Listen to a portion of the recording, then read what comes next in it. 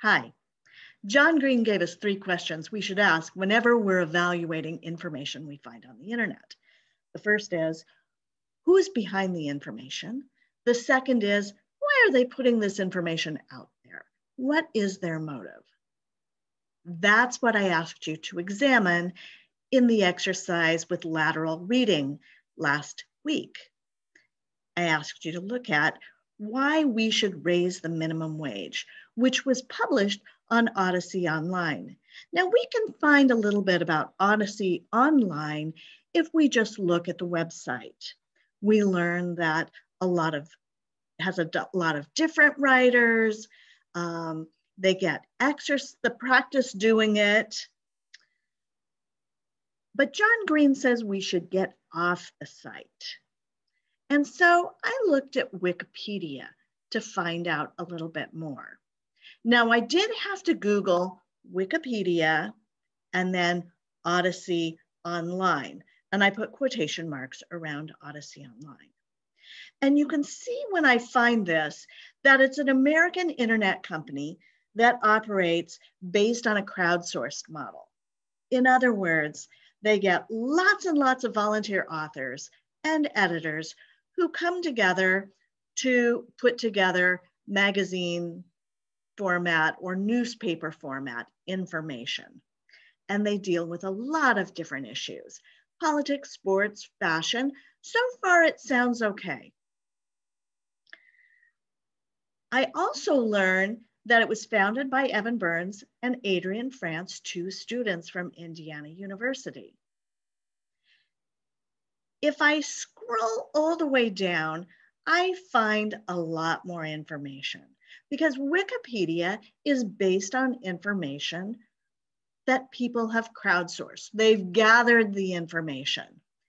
And I can look this up from Business Insider. And if I click on that, I learn, whoa, Evan Burns, the founder, was able to raise $25 million for this site. And it's racking up 30 million unique views a month. It sounds like, and it's true, they're selling advertising. If you noticed on the website, Odyssey Online, there was a lot of advertising because every time somebody goes to that news story, the advertisers earn money. Now, there's Evan Burns. And here's a description of how they got all that money from a guy named Michael Lazaro, who sold his startup, Buddy Media, for $800 million. And they're going to join this organization. So if I go back to Wikipedia, I can go to another one. And here's some information from Bloomberg. And here's some information from, where's the one from Fortune magazine? Oh, they've got, oh, let's click on that one.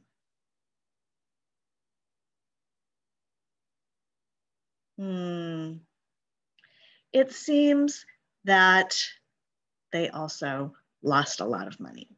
So Evan Burns brought in a lot of money. He lost it. He got fired. And yet Odyssey Online continues. I looked at some other things too, because I didn't want to just stop with Wikipedia. I Googled Odyssey Online and I found this site from CNBC. And I know CNBC is published by NBC, and so that makes it fairly credible. And this is the story, and this is from 2017. Thousands of college kids are behind a clickbait publishing platform. If you know what clickbait is, it's one of those titles that you go, oh, really? And you click on it and you get taken to the site where they can earn more advertising. And I learned that, you know, that phrase dad bod, it actually came from an Odyssey online article. And eventually it was added to the dictionary. And there's a little history of it. And there's a lot of controversy over it. The author interviewed writers and editors. And one of them, a writer, a sophomore at Providence College, says some people feel it's all clickbait, but others feel they can really express themselves. And so this pretty much confirms everything I said, but here's what I know. It's written by college students mostly, and the goal is for Odyssey Online is to make money through advertising. I go back and there's one other site I want to show you that I found when I Googled. I went to Media Bias Fact Check. Media Bias Fact Check evaluates how left-leaning or progressive or democratic a site is and how conservative or right-leaning a site is.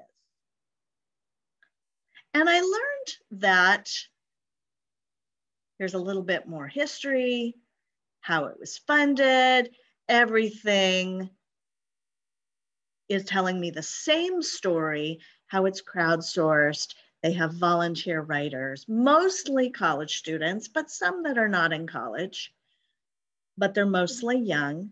And here's what else I learned. That it's a factually mixed source because they publish rapidly and the content may not be vetted. That means that the editors don't confirm that the information is correct. And so a lot of times this site ends up with false information. So the purpose is to make money. Next, I looked at the author, Carolina Martin. And I can learn about her right here in the byline. She's a student at Florida International University. And if I click on her name, she gives her own bio. There she is, Carolina Martin.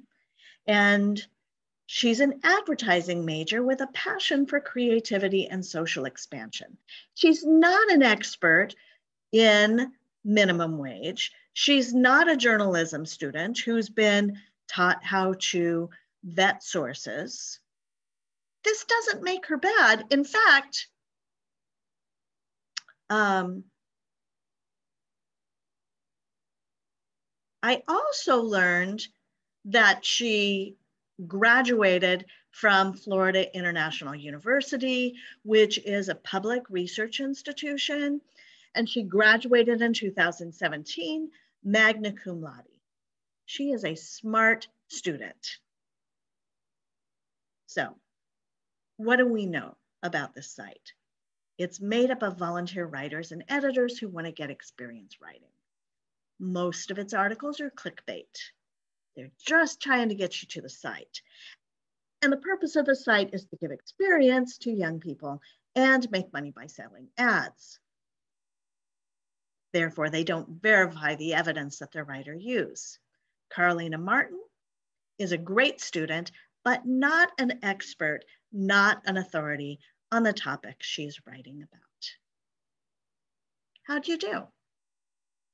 What parts of this assignment did you do well, based on what I discovered, and what parts could you have done better on? That's all I've got.